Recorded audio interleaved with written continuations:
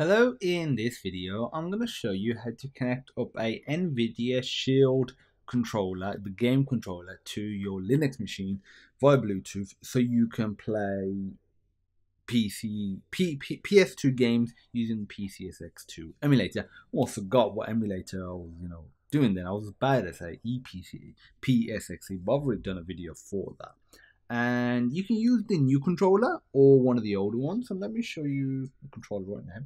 You should be seeing the controller. This is the new one. This was released in 2017. You got an older one from 2015 as well. Both the same process, and yeah, so they both work. Okay, so what you want to do is put this into sync mode. Before we do that, go to Bluetooth settings. And if you're using a different version of Linux or distro, feel free to navigate to the Bluetooth settings as you normally would. If you have any questions or you need any help regarding that, feel free to pop me a message. Now what you want to do is put this into sync mode. To do that, keep this pressed till this starts flashing. It should take about 5 or so seconds. And when it starts flashing, that means it's in sync mode. Okay, that's in sync mode now. And it can vary on how long it actually takes to appear in the Bluetooth settings, for you to recognize it. The first time I did it, it took quite a while, so just be patient. And there we go, NVIDIA controller. Your version might be different depending on because they do have their own version on there, which is pretty cool. So it updates the controller as well. That's connecting there. So what we need to do now, I don't need to use this. We need to open up PCSX2. Also, make sure that when you sync this, that PCSX2 is closed and open it after you synced it. Otherwise, it will not recognize the controller. So now go to controllers, plugin settings. Make sure you've got this one selected. It should be the default one, but just make sure. I'm gonna clear because there were some default keyboard commands, and now we can start mapping this. Your menu or screen won't look like this. It will look a little better. Everything won't be squashed. It's just because I'm zoomed in to make it a little easier. And now you literally start mapping the controls as you normally would. So you just click on that, and I want this one to be square. Now the analog sticks. And now let's switch on to the other side. So these two. And the analog stick. I can do this properly with one hand.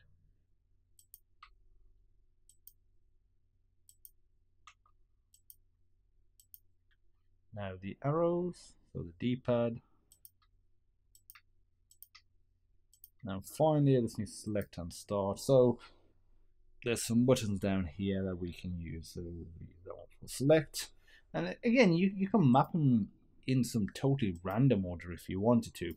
You can do enable force feedback, but it doesn't work. So yeah, so you're left with that force feedback. So we're just gonna go to apply. Okay, actually I could have just pressed OK straight away. And I've already got a ISO selected. It's the last one I played, and let me just show you it working. Let me go to fast boot.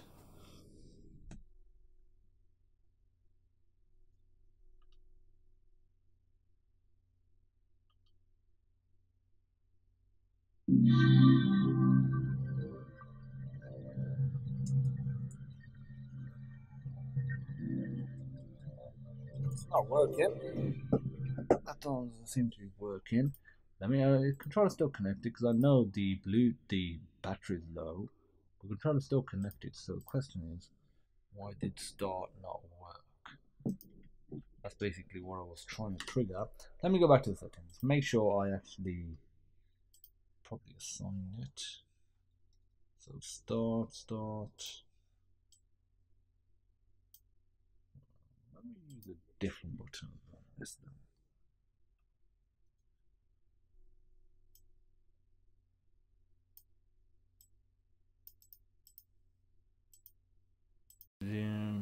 Okay, for some reason that button here wasn't working. That one does work. That's strange. Okay, if that works for you, great. If not, then you'll have to use the other one. It's not the end of the world. Basically the same thing, really. Okay, so let me try character. I mean, what character? I haven't tried Christy yet in these videos that I've been doing, so I'll try her. And it works now. It's all connected, so you can literally just end the video right here and carry on playing. Obviously, we got to do the X and circle because she was, what was she? She was the, I think, granddaughter or daughter of the guy who trained Eddie Guerrero. Hence why her move looks exactly the same. Let me, defeat her one more time.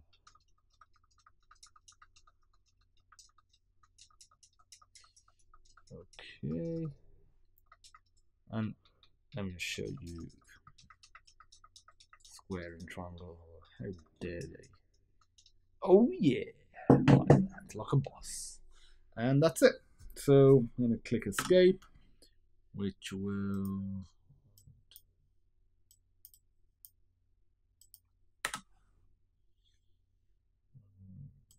Okay, so for some reason PCSX2 stopped responding for me. Okay, yeah, for some reason PCSX2 stopped responding. I think it's just a random issue. You can ignore that. I'll show you that. Show you how to put this in sync mode, connect it. You should be all good to go. I've just been having a few problems with my machine in general, so it's probably just related to that, and you should be all good.